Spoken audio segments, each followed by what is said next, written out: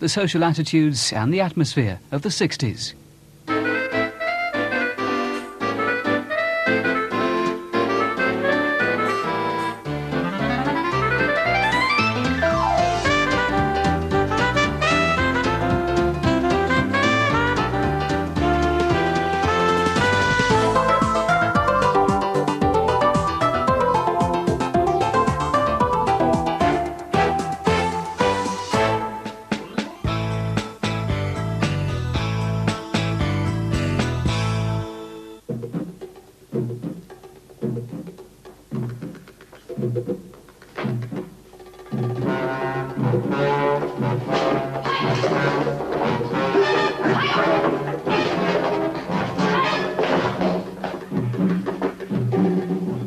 That demon Karate Kid was me back in 1965 in a television series called The Avengers.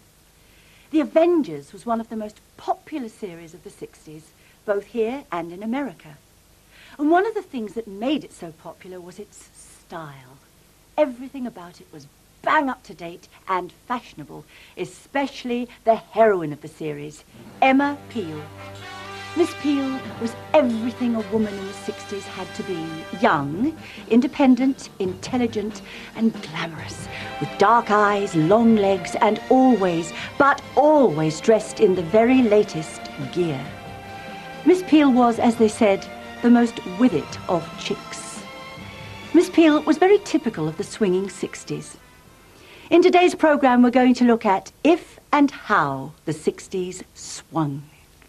Let's start with a newsreel of some of the things which happened in the 60s.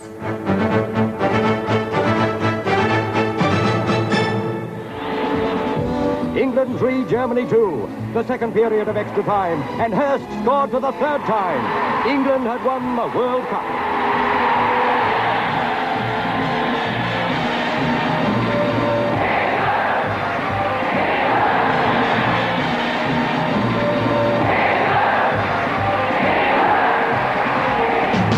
Longbridge, a big day for the little one.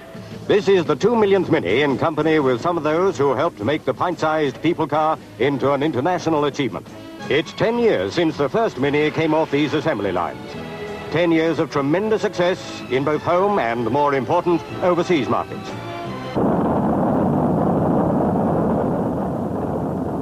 Just before 4 a.m. on the 21st of July, British audiences joined 600 million people around the world to watch Neil Armstrong take the first steps on the moon. It's one small step for man, one giant leap for mankind. This is Carnaby Street. Nowadays, it's a big tourist attraction with all sorts of souvenirs for sale. Back in the 60s, it was the place to buy your trendy clothes.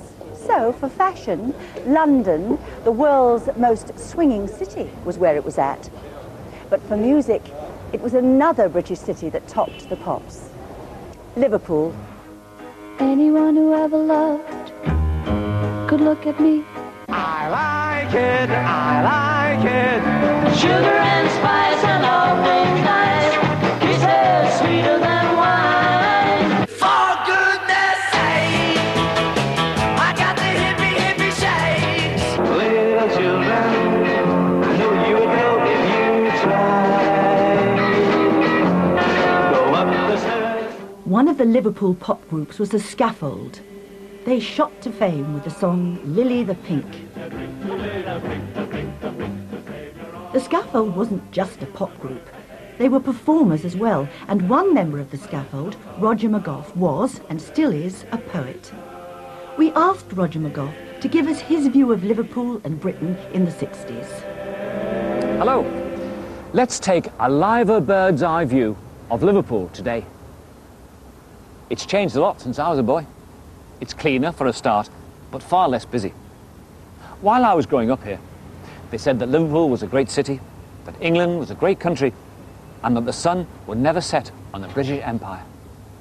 But it didn't ring true somehow, so I put my tongue firmly in my cheek and wrote this little epic.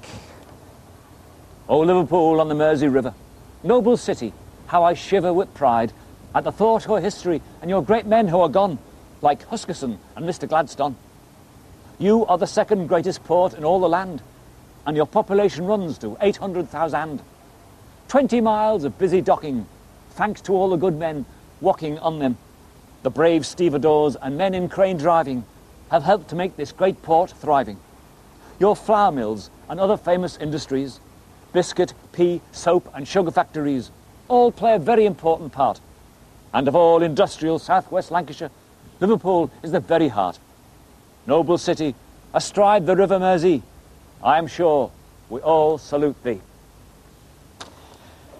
And we did salute the city, and we still do, we're very proud of it. But economically, we knew there was only one way to go, and that was down. We'd won a war, but at such cost, the port was never able to recover. Gone are the liners, the Reina Del Mars, the P&Os and the CPRs. Gone are the liners, the pride of Cunard, now ghost-ridden hulks in the knacker's yard. Gone are the liners, the glories of old, now seagulls, redundant, sign on at the dole.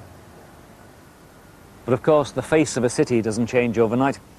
And even though there were dark clouds gathering on the horizon, in the 60s I was young, and when you're young there are more important things to worry about, like what to wear. Back in the 1950s, teenagers were just beginning to want to look different from their mums and dads. There were the teddy boys, of course, with their drain-pipe trousers, crepe-soled suede shoes and their long jackets, but that was real rebel stuff. It wasn't until the early 60s that teenagers really started into fashion in a big way.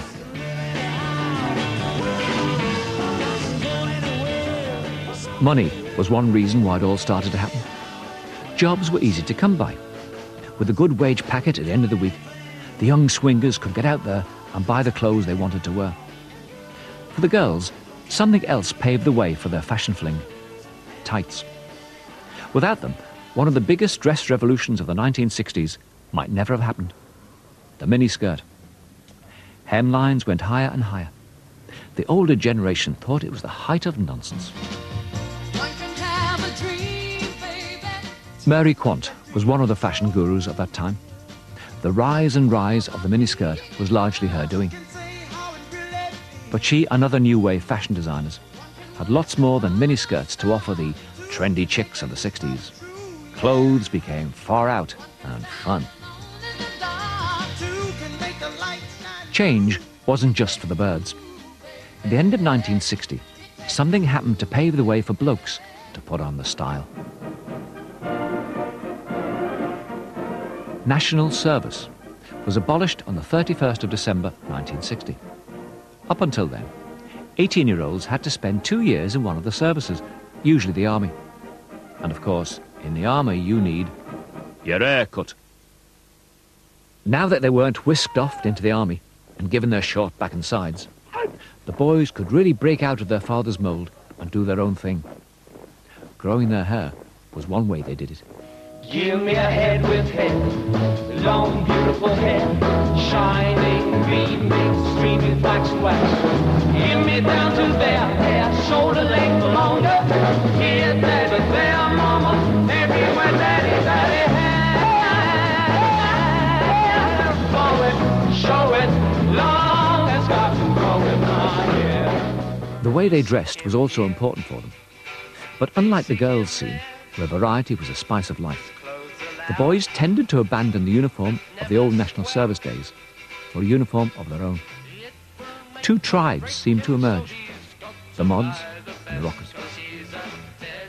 Mods dressed in snappy suits, wore button-down shirts and rode motor scooters. Rockers wore heavy-duty leather gear and burned up the roads of Britain on the noisiest bikes they could find. I'm a gonna raise a fuss, I'm a gonna raise a holler. Occasionally, the mods and the rockers went to war.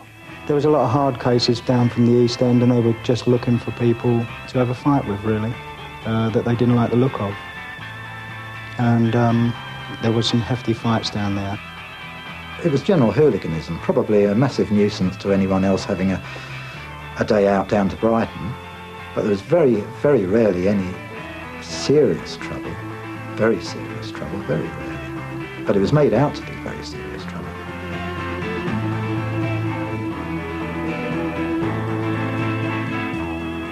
For the 60s generation, what you wore and how you looked was important.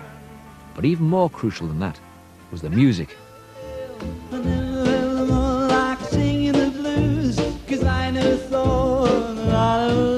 In the 50s, solo singers like Tommy Steele and Cliff Richard were all the rage.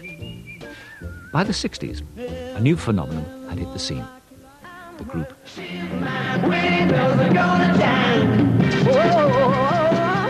With electric guitars and drum kits, singers didn't need a separate band to back them. They could give themselves all the backing they needed. They belted out their own backbeat. In bedrooms and back rooms up and down the country, thousands of likely lads plucked their guitars, whacked their drums, and dreamed about forming their own groups and making it to the big time. For some, their dreams came true.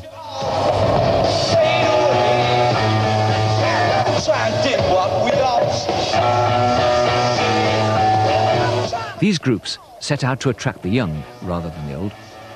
One way to do that was to appeal to the rebel instinct in the young. They gave the kids music their mummies wouldn't like. One group, called The Who, put on an act that really shocked the old.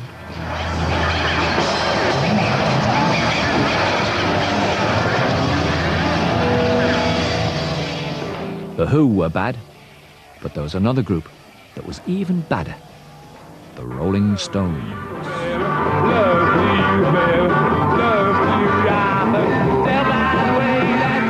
Everything about the Stones was anti the old and the establishment. Their lyrics, their looks, their clothes, their stage act, all caused shock and horror among the older generation.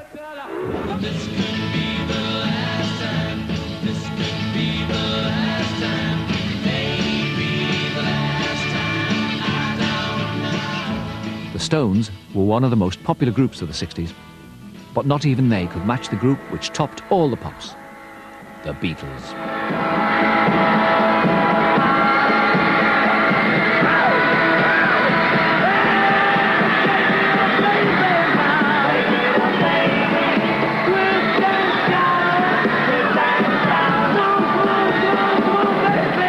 The Beatles were the pop sensation of the 60s.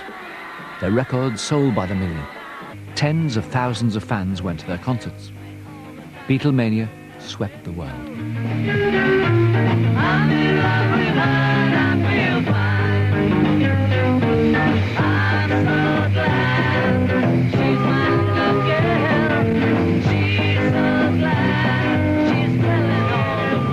Back in their hometown of Liverpool, they became a legend in their own lifetime. I love you, I'll always be true, so please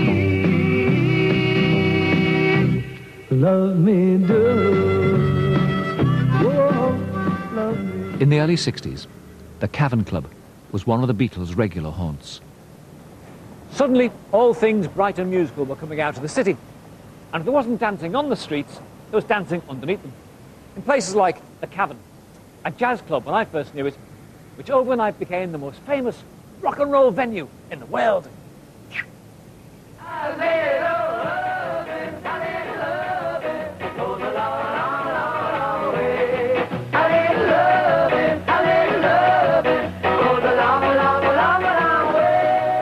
Many of the top groups from Liverpool were discovered in the Cavern.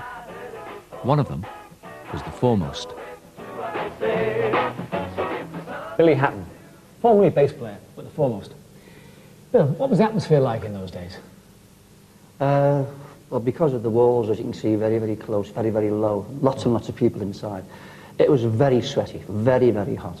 And in fact, the sweat used to condense off the roof and sort of run down the sides, not only the walls, but down your sides as well. It was slightly pongy as well because of that. But in fact, an example, there was a young lady I knew from a very well-to-do family in Woolton. And they wouldn't allow her to go down to the Cavern because they thought it was particularly seedy. But all their friends used to go, and she didn't want to be left out of the gang. So she used to keep a pair of jeans and a sweater and some shoes and things in a bag, which she used to put by the bin at the bottom of the garden. So all these clothes would sort of take on this essence of bin.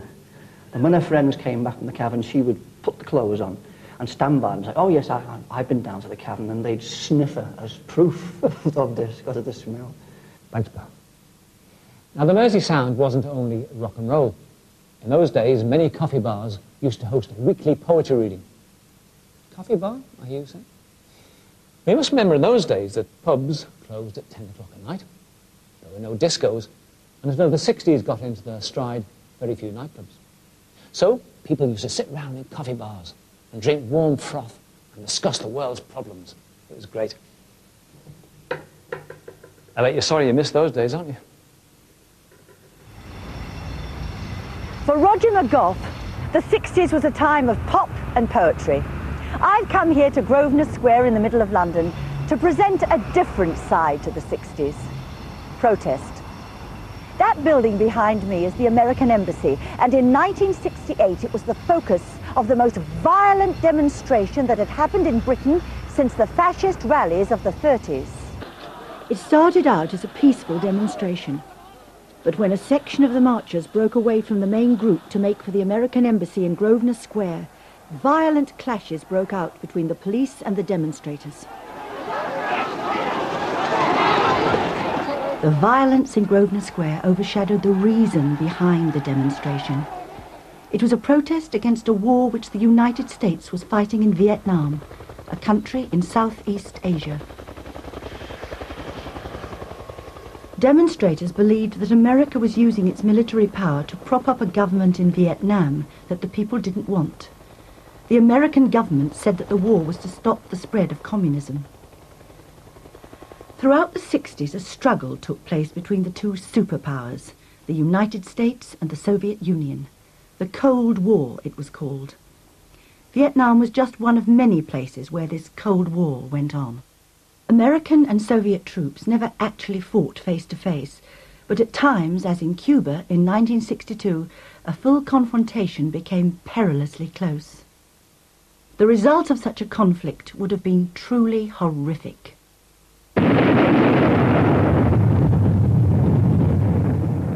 Both the superpowers now had enough nuclear weapons to destroy both themselves and the entire world.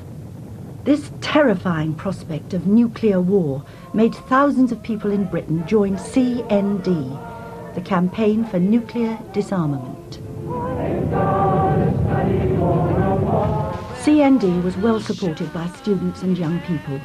Many of them didn't just want to ban the bomb. They wanted to do away with the system which had produced the bomb. Some of them wanted to change their country by revolution, and in universities and colleges up and down the country, students took action to try and overthrow the old order of things. Other young people took a different route to try and change the world. Their idea was to create a new alternative society, a society based on peace and love. They looked to India in the East for their inspiration. These were the hippies, the flower children. All round the world they would come together to celebrate and share their vision of how life should be led. It wasn't surprising that it was the Beatles who provided one of the anthems for these young people.